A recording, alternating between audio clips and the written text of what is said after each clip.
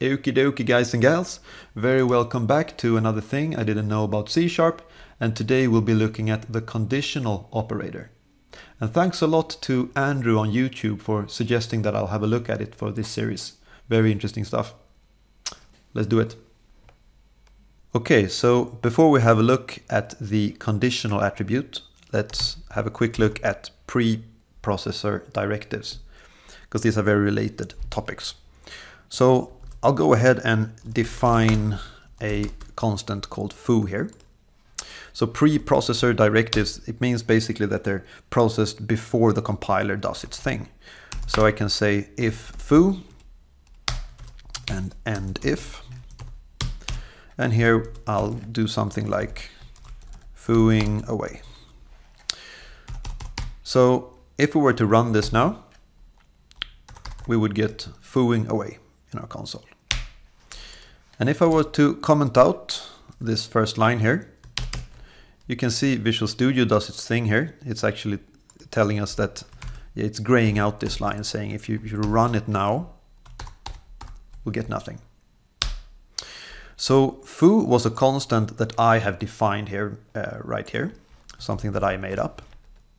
But there are more of these constants defined. There's one called debug and there's one called trace. So if I say debug here, it's keeping this thing grayed out. And that's because I'm compiling for release mode here. So if I go into debug, this thing will light up again. I could also use the trace constant. So that's lit up in debug. And if I head over to release, it's still lit up.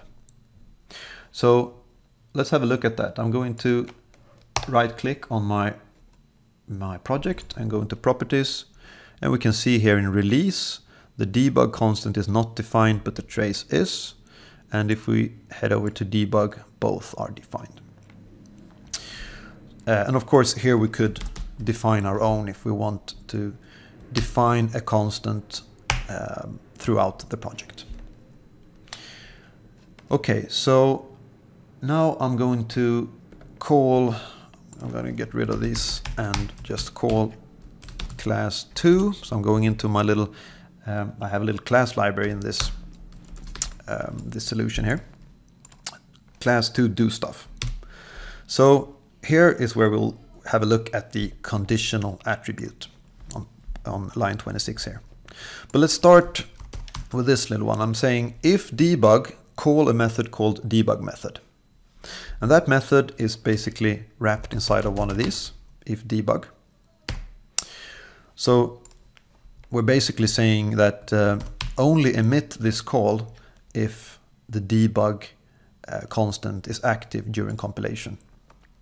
And of course, if I was to remove this if statement here and switch over to release, we would basically get a compile time error here because the debug method will not be emitted. So conditional debug method, that call will work a little bit different. So this method is not wrapped in an if statement. So basically it's saying conditional based on the debug constant. And this will work a little bit different. So here the actual method will be emitted to IL, but the call itself will be omitted, which is basically exactly the same way as the debug class and the trace class work. Okay, so I now opened up both our debug compiled version of the assembly and the release compiled version of the assembly here in Just Decompiled from Telric. And that's a free decompilation tool if you need one. So we can see here in the debug compiled version that all three methods made it.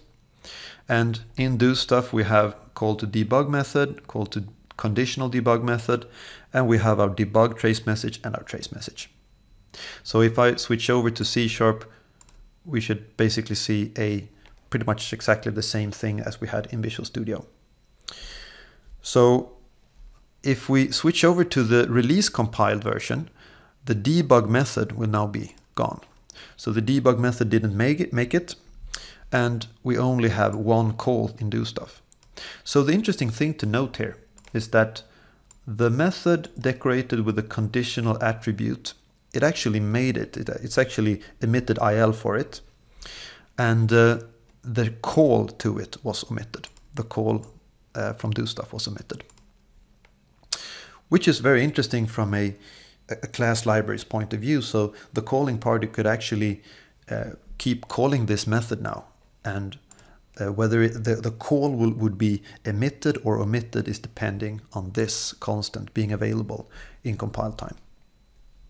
So thanks to Andrew on YouTube for suggesting I have a look at the conditional attribute for this series. Very interesting stuff. Okay, so I'll see you next week with something else I didn't know about C#. Have a good one.